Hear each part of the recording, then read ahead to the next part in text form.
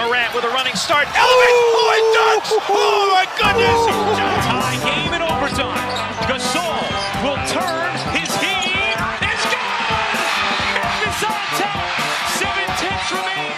Conley now a three. Count it! A 15-point lead for Memphis. And Blake Griffin gets into it on the floor with Randolph. Hard to tell if there are any punches being thrown under there, but Griffin took acceptance. Adams going long. Morant! Oh, he hit it! Ja Morant, insanity! You gotta be kidding me. Welcome to Grits and Grinds, a Memphis Grizzlies podcast. The suspension is over edition. My name is Keith Parrish. Today, Ja Morant comes back to face the New Orleans Pelicans, and not a game too soon. The Grizzlies had a game on Monday night against the Thunder, and they were humiliated. The Grizzlies kind of rolled over and quit in the second half. I believe it was akin to the final half day of school before Christmas break. I don't know, trying to get work done on a Friday afternoon before spring break. They did nothing in this third quarter. They fell down by 31 points. The game ended in kind of a whimper. But now we focus on what's left of this season, 57 games to go. Before I get into a recap of last night's game and look ahead to what Ja Morant can bring, just a word to let you know that tonight for Ja Morant's season debut in Nashville, we're having a watch party at Noble's Beer Hall. The game is early. It's nationally televised at 6:30 p.m. Come on out, have a drink, have some food, win some prizes. We have some signed photos to give away from Grizzlies players. We have some Grizzlies wrapping paper to give away. It's going to be a lot of fun. Make sure you're there. Bring a friend. Come to Noble's Beer Hall tonight. Hang out with me for a Grizzlies watch party in Nashville at 6:30 p.m. All right. Let's talk about this Thunder game just a little bit. It was awful. It was a bit embarrassing. It was close for a little bit. The Grizzlies were only down by 4 with 5 minutes to go in the first half.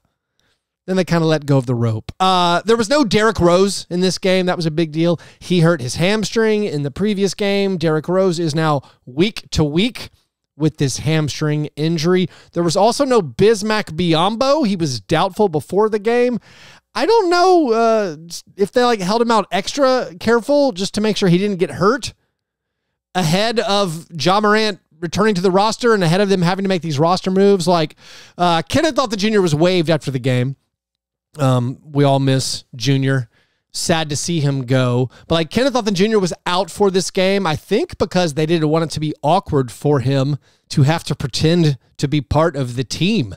Because once the game was over and Ja Morant became eligible to rejoin the roster, well, they were going to waive him. So it was good, sportsmanship business for the Grizzlies to not make Kenneth Lofton Jr. be there. So he was out for the game. Also, Bismack Biyombo was out for the game. So the shorthanded Grizzlies got even more shorthanded. Xavier Tillman got a chance to start a game again. Jacob Gilyard started the game. And despite being extremely shorthanded, the Grizzlies did hang in it, and they hung in it because they were making three-pointers. They made 6 3-pointers in the first 5-6 minutes of the game. At the first TV timeout, 6 minutes into the game, the Grizzlies had 18 points. It was all three-pointers. And that would kind of set up the pattern for the game where the Grizzlies basically only scored from the three-point line. The Grizzlies made 19 three-pointers in this game, and you think, 19 three-pointers, that's really good. Yeah, sort of. But when you have 22 points in the paint, that's abysmal. The Grizzlies in this game set a franchise record for the fewest two-pointers made. The Grizzlies had 11 two-pointers against the Thunder. The Grizzlies in the third quarter, which might have been on the short list of worst basketball quarters ever played by the Memphis Grizzlies, they did not make a two-pointer in the third quarter. They only made 2 field goal attempts total. They made 2 three-pointers. They were 2 for 12 on three-pointers. They were 0 for 7 on two-pointers in the third quarter. They also had 7 turnovers. That might be The worst quarter ever played by the Memphis Grizzlies. They had no interest in defending. They had no interest in attacking in the paint. Maybe they were just frustrated that Chet Holmgren blocked all their shots. I mean, that was a, hey guys, Ja Morant comes back tomorrow. I think I'm done. I think I'm out. And that was a kind of give up moment. And I mainly focus on the uniqueness of the stats. Like we've never seen anything like that. I don't know how to look it up, but I'm almost certain that's the first quarter in franchise history where they didn't make a two-pointer.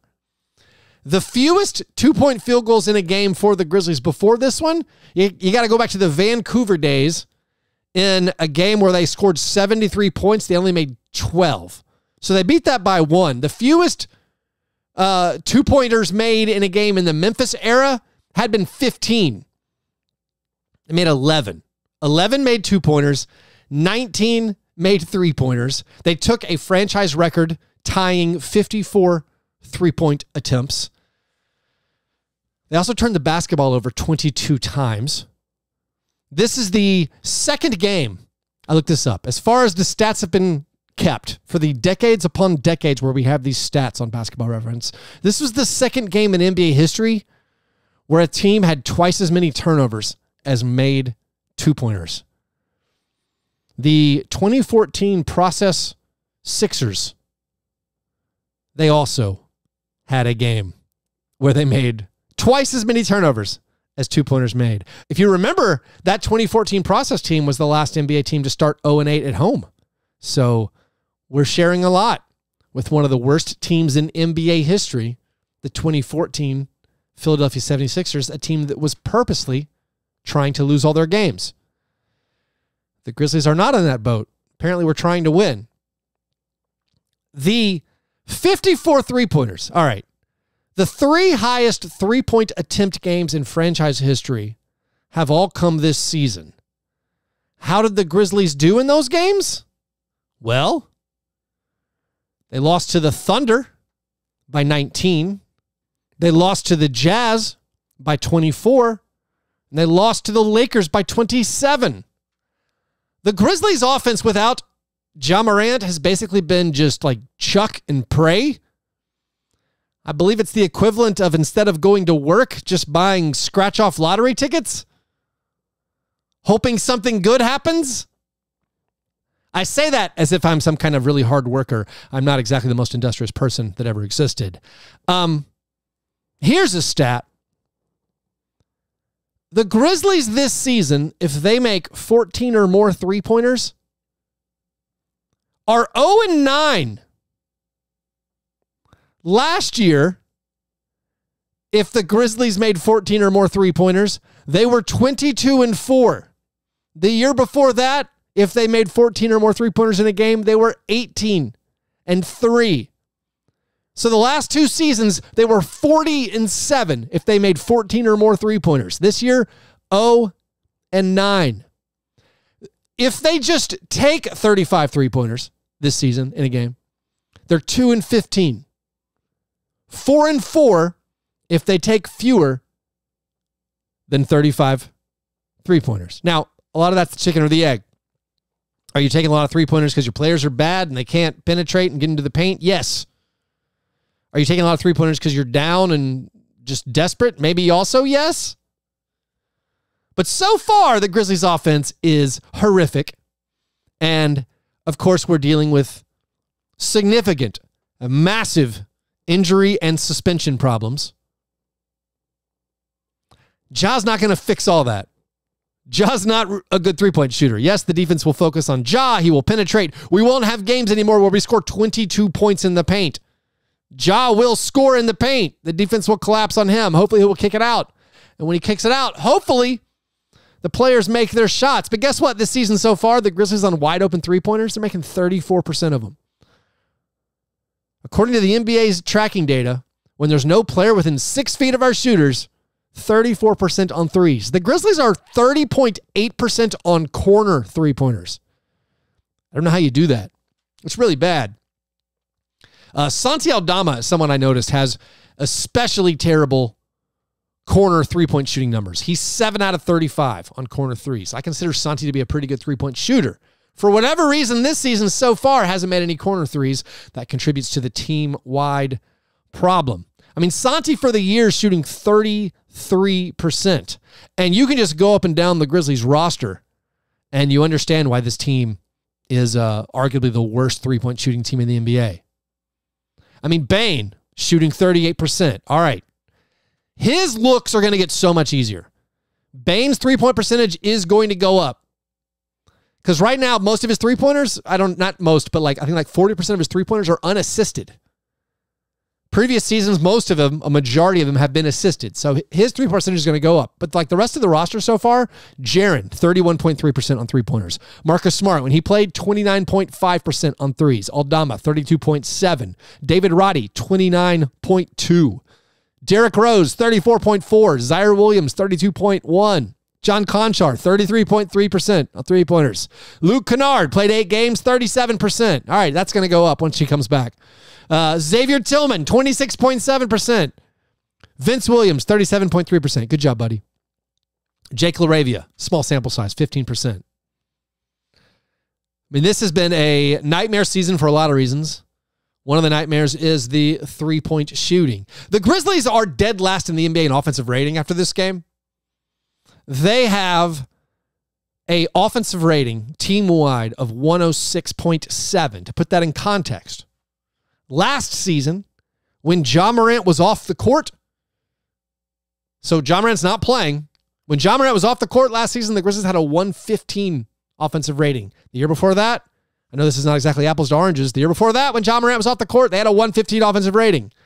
They have a 106.7 offensive rating. They don't get to the foul line. They shoot the fifth most or fourth most three-pointers per game. I don't have it in front of me right now.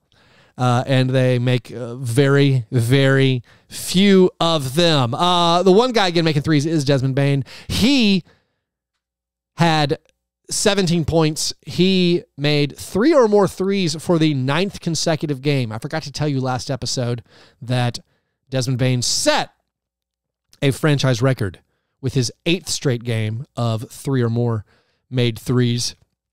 He had been in a tie with DeAnthony Melton, the previous holder of that record, for most consecutive games in Grizzlies franchise history with 3 or more made threes. Bane has a streak of 9 straight. Outside of Bane, no one else scored. I don't know. Oh, I guess Zaire Williams scored. Zaire Williams has made it an annual tradition of setting his season high in a meaningless game against the Thunder. Last year, he had career highs in points and assists in the final game of the season against the Thunder. That was, of course, the final game of the regular season. That is also known as the Kenneth Lofton Jr. game. In this one, Zaire had 19 points, 7 rebounds, 5 assists, and 4 turnovers, but 12 points and 4 assists came in the fourth quarter when both teams cleared their benches. So the Grizzlies finished with 3 players in double figures. That's the 4th game in their last 7 where they've only had 3 players score in double figures. It's so bad.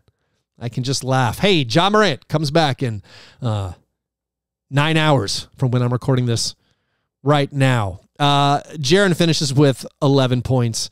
Not super great. I mean, credit the Thunder. They did a good job, I think, of limiting Jaren Jackson Jr. and perhaps funneling players to shoot these three-pointers. Jacob Gilyard, he got the start, and, tip of the cap to him. He played pretty well. He made a career-high 4 threes. He hit 4 out of his 6 three-pointers, had 12 points, 7 assists, 3 turnovers. But then everything else, I mean, sorry, Vince Williams Jr., not a scorer. Xavier Tillman, what happened to you, buddy? Xavier Tillman had the worst shooting game of his career.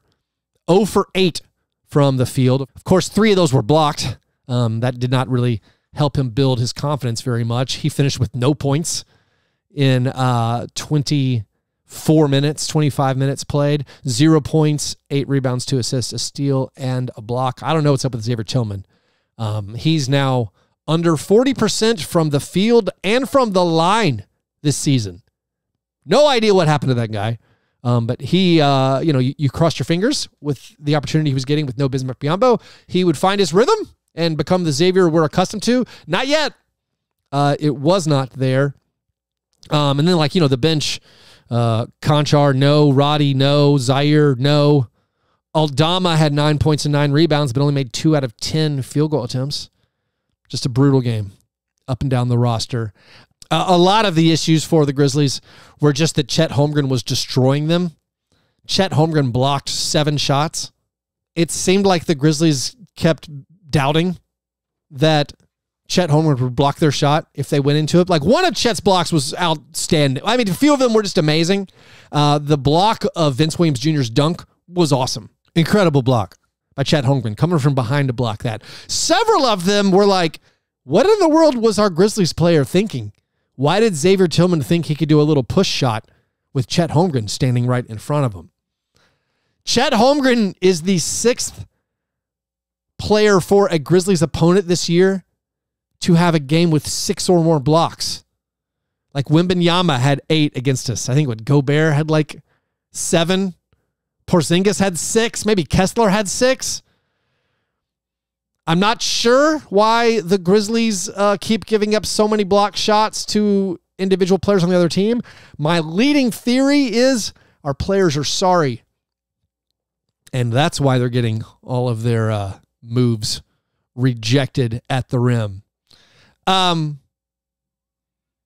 Vince, he had 5 points and 5 rebounds. He made 1 out of 5 threes. He had a team worst plus-minus in this one. However, I still remain extremely excited about him. Can't wait to see him start at the 3 alongside Ja and Dez. A fun note for Vince, in the month of December, now 8 games, he leads the Grizzlies in rebounds per game.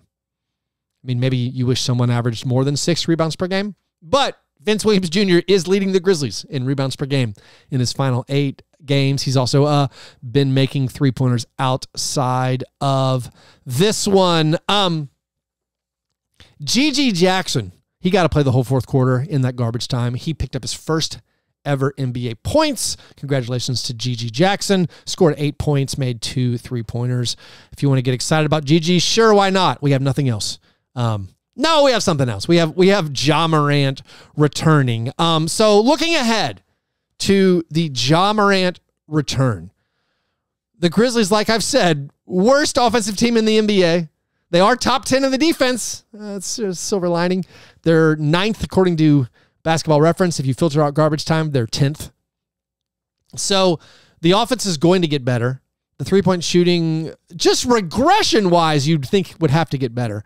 I mean, although, again, a lot of our shooters who are shooting, they're bad shooters. It's not bad shooting luck. It's bad shooters shooting. But the Grizzlies now begin this massive uphill climb, and they've really dug themselves a hole. They're 6-19, and what are the odds they can get back into it? I've maintained they're remote. I think most people are circling or doing some kind of math that's similar to, all right, when Ja Morant returns, the Grizzlies can win around 60% of their games. They've won right around 61% of their games with Ja Morant over the past several seasons. So if you do that, all right, that means you can go like 34-23 or 35-22. If you go 35-22, that gets you to 500. That gets you to 41-41. Maybe that's good enough to make the play-in. If so, then you become the team in the play-in basically no one wants to face. I would think that would be the case. The specifics of this season, though, I think make that more unlikely than it would have been in previous years. Like 41 wins probably gets you in the play-in every other year that the play-in has existed. But the problem, as I see it this season in the Western Conference, is I'm not sure the 10th seed is going to be 500 or worse. Like right now, if you look at the standings, the teams in 9th and 10th, it's the Rockets and it's the Suns. Both of those teams are 2 games over 500. I've been pretty down on the Suns ever since they traded for Bradley Beal, but even I don't think this team is going to finish 500. I think the Suns are going to finish well above 500. So, like, I don't think it's likely you catch the Suns. The Rockets are the team everyone circles. Like, all right, they're going to drop off. No one's going to be surprised if the Rockets finish with a 500 record or worse. The problem, of course, is the Rockets own that tiebreaker with you, so you have to catch the Rockets. And, oh, by the way, you also have to catch the Warriors. The Warriors right now are 2 games under 500. They're still going to miss Draymond Green for maybe the next dozen games. The Warriors might truly be terrible if you go 34-23 over your final 57 games. If you go 32 and 25, you might even catch them. I don't know. But like, not only do you have to catch the Rockets or someone else, you have to pass the Warriors, and that's just to get into 10th. And my concern is, one of the concerns is that there's going to be 10 teams in the West with a better record than just 500. Like, I don't think the Pelicans are going to fall to 500. I don't think the Clippers are. I don't think the Mavericks are. I don't think the Lakers are. I believe in all these teams. And so the idea of trying to get over 500, I feel like that's a task that's too big. It's possible, but it's not likely. And also, when everyone says, hey, the Grizzlies win 60% of their games with Ja Morant, I don't think it's going to be that good. Or I think, personally, it's going to be more like the end of the year last year when there was no Steven Adams. The Grizzlies still have a huge hole in their front court. The Grizzlies, I think, even if they start Vince Williams Jr. or they keep playing Vince Williams Jr., are going to be a subpar rebounding team at times. And I think their winning percentage is going to be more like what it was last year after the Brandon Clark and Steven Adams injuries. After Steven Adams went out last year, the Grizzlies went 20-16. That's a 55.5% winning percentage. That is more what I'm expecting this year. We don't even know yet. Once Marcus Smart returns, he's supposed to return into the week, maybe on Thursday or on Saturday. We don't even know, once Marcus Smart and Ja Morant returns, if Marcus Smart is in fact an improvement over Dillon Brooks and Tyus Jones. We hope he is. That's the plan. But like, we don't even know if that's true in practice yet. So I think penciling in winning 60% of your games, that's a little bit presumptuous. I assume it's going to be more like 55% of your games. If you do that, you still could win 32, 33 games. We're only talking about a 1 or 2 win difference. But now we're talking about winning like 38 games on the season, which is something I would expect to happen. Like, I would assume somewhere between 36 and 39 wins is what the Grizzlies are going to end up with. And I don't think that's going to be good enough to get to 10th. It might be good enough to put pressure on the teams ahead of you. And then, of course, maybe something catastrophic happens to one of those teams. You don't hope it happens, but injuries happen in the NBA. And you could see a team fall off like the Pelicans or the Clippers, or maybe the Warriors kind of give up. The Warriors, though, have that situation where they don't control their draft pick. The Trailblazers get their draft pick unless it's top 4 protected. So you're not going to see the Warriors tank out or anything. So that's why I'm not optimistic the Grizzlies can make it into the playoffs. Because even if you hit the 10th seed, you got to win 2 games on the road. And that's single elimination. You have a shot. You got a puncher's chance, but it's unlikely. Statistically unlikely. But doesn't really matter because I'm just ready to watch a team not be horrible. And once Ja Morant returns, they will not be horrible. The Grizzlies will be good and competitive, and that is what I want to see. And it all starts tonight against the Pelicans. Come on down to Noble's Beer Hall. Watch the game with me and other Grizzlies fans, and hopefully the Grizzlies can begin rebuilding their season.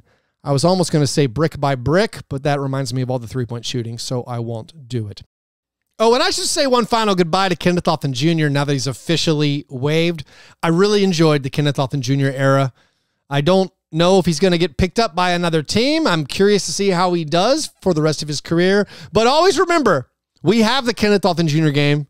He's the only rookie ever to score at least 40 points and get at least 10 rebounds in their first ever game. He still holds the franchise record for most points and a half with 35 from that Kenneth Lofton Jr. game. So Godspeed, Junior. I'll be cheering for you wherever you end up. All right, that's the episode for today. Hopefully, I'll see some of you guys at Noble's Beer Hall tonight. Everybody else, I hope you subscribe to the YouTube channel. Hopefully, you'll join the Patreon, patreon.com/fastbreakbreakfast. All right, have a great Tuesday. I'll talk to you soon. Go Grizz.